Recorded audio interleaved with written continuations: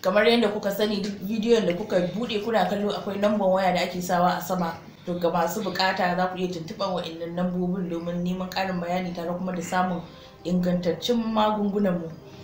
To kamar haka dai, kamar yadda na gaya muku, yanzu zan fara ɗauka ɗayan bayan ɗaya muku bayani akan su tare da amfanin su a jikin mu domin samun dawwammamen kwanciyar hankalin gudanar da rayuwar auren mu gaba ɗaya. To zan fara da wannan da kuke ganin shi ga mata, musamman waɗanda suke son ƙara girman jiki wato ƙiba. Akwai mutane da dama da suke complain akan suna son su jikinsu ya ɗan cicciko ko dan su ba mai gida sha'awa, an sa kaya ya ɗan fito komai ya fito a can yadda ake so. To ga wannan, duk macen da take son ƙara ƙiba, gashi nan dai kun gani ga yadda za a yi amfani da shi, duka komai gashi nan a jiki. Maganin ƙara girman jiki gashi nan ga macen da take sha'awa. Na gargajiya ne kamar yadda kuka gani, gashi nan an yi packaging din su kuma ingantattu ne ga duk macen da take sha'awa take so. Za ta iya tuntuɓar mu kuma za ta sha cikin yardar Allah tare da hukuncin Allah. Duk yadda ta sha za ta gaya mata aiki cikin ƙanƙanin lokaci, amma ba za ku gane hakan ba sai kun gwada. Sannan kuma baya ga wannan, akwai kuma wanda suke fama da ƙiban ya musu yawa tare da tumbi teɓa ya musu yawa. Mace za ku ga mace har mace amma ƙiba ya mata katutu ya mata yawa, ta rasa yadda za a yi ta rabu da shi, ga tumbi sai zazzagowa yake yi. To wannan maganin in kika rike shi wannan ba ƙiba zai ƙara miki ba, rage ƙibar nan zai ƙara miki, ki dawo normal, jikinki ya dawo daidai yadda kike so. Kowane kaya kika sa zaki ga fitin ɗinki yayi kyau, kin rage ƙiba kin dawo daidai, ba wai kin ƙara ƙiba ba. To wannan maganin shine za a amfani da shi na gurin ganin cewa mace da take son ta rage ƙiba, in take shan wannan maganin to cikin hukuncin Allah za ta rage ƙiba. To baya ga wannan kuma ga wata babbar tsaraba da na zo muku da ita. Kun gan shi nan, na san kun sha jin bayanai akan goron tula. To wannan ba goron tulan bane, amma haɗi ne daga cikin goron tula. Haɗi ne na musamman wanda aka yi shi musamman saboda mace.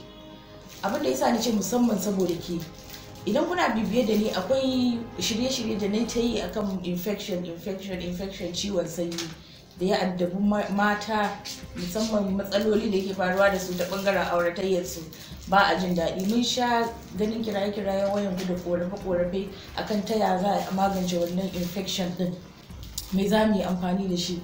Ni matana kaza, matana in na je saduwa da ita bani jin daɗi, ni ina ganin kaza, ina ganin discharge kaza, ina ganin ƙaiƙayi yana fito mini a gabana, ƙuraje na fiso mini, sannan ga ruwa mai wari da kauri da yauƙi yana fita a gaban mace. To nan duk na gaya muku alamomi ne na infection. To uwar gida ga wannan, gashi nan dai haɗin goron tula ne ingantacce, ga nan a cikin leda, gashi nan zan buɗe muku za ku ga yadda za a yi amfani da su, zan gaya muku.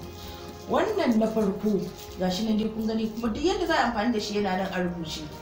Na farko yana maganin wannan ƙaiƙayin gaban da mace take fama da shi, wanda ya haddasa mata ciwon infection, ya haddasa mata, yana magance ƙaiƙayin gaba. Wannan ruwan da yake fita mai wari wanda yake hana ki kwanciyar hankali, shi ma wannan goron tulan, haɗin goron tulan nan yana magance shi. Sannan wannan ƙaiƙayin da gaban ki zai rinka yi kikikir kina susa, babu daɗi, baki sha'awar mai gida ko ya zo gare ki ma, kawai dai za a yi mu'amala ne ba tare da kin ji daɗi ba tare ma da kin san me aka yi ba. Sannan ana saduwa da ki za ki rinka jin zafi. Duka wannan na gaya muku infection ne yayi miki katutu uwar gida. To me zai hana ki jarraba wannan goron tula? Gashi nan, bayan kin sha kin yi amfani da shi, ya magance miki wannan matsalolin da kike fama da shi wanda infection ne ya haddasa miki haka. Bayan ya magance miki, ga kuma wata riba da zai kara miki a jikinki, daɗi biyu kenan. Zai kara miki ni'ima, zai kuma dawwamar miki da ni'iman jikinki, zai kara miki ruwa a jikinki ko da yaushe. Za ki kasance idan kun yi mu'amalar aure tare da mai gida, to ke ce fa a gaban shi, babu wata sauran matsala da za ki fuskanta cikin hukuncin Allah. Shi wannan goron tular, uwar gida zan so ki gwada wannan saboda yana da matukar amfani kuma ingantacce ne. Gashi nan, idan kika gwada, ke kanki zaki ba ta kusa da ke labari, ai na gwada wannan haɗin, na ji daɗin shi, yanzu ba ni fama da wani matsala, lafiya launi da mai gida, idan an kwanta da ni ina jin daɗi, kafin ma ya zo gare ni nake neman shi, saboda kusan wannan infection ɗin ya muku katutu, ke kanki ba za ma ki ji sha'awa ba. idan ma an zo gare ki ba za ma ki so a miki ma ko ma a miki ba za ki je da kike so ba, to me zai hana ki da wannan haɗin goron tulan. Zan buɗe muku za ku ga yadda yake. Kulli ne guda 6 ne a cikin leda yake, guda 6 ne a ciki. Bayan ruwan da ke cikin shi akwai kuma kullun abun da aka hada da a shi a ciki, wato icen da za ku ci da shi kenan. Shi idan na buɗe muku kowane guda ɗaya za ki yi amfani da shi ne rana ɗaya.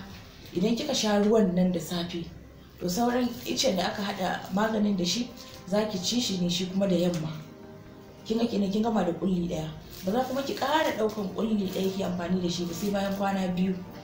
Idan kin lissafa kenan wannan guda 6 duka da aka yi packaging ɗin shi a cikin nan zai miki kwana 12 kenan. In kika yi amfani da kulli ɗaya ba za ki ƙara ba sai bayan kwana 2 sannan za ki ƙara amfani da shi. Kuma na ce miki yadda za ki yi amfani da shi. Idan kika kwance kulli ɗaya akwai ruwa a cikin shi, bayan kuma haɗin maganin da yake a ciki. Ruwan za ki sha shi da safe, sannan kuma shi maganin da yake ciki za ki ci shi ne da yamma.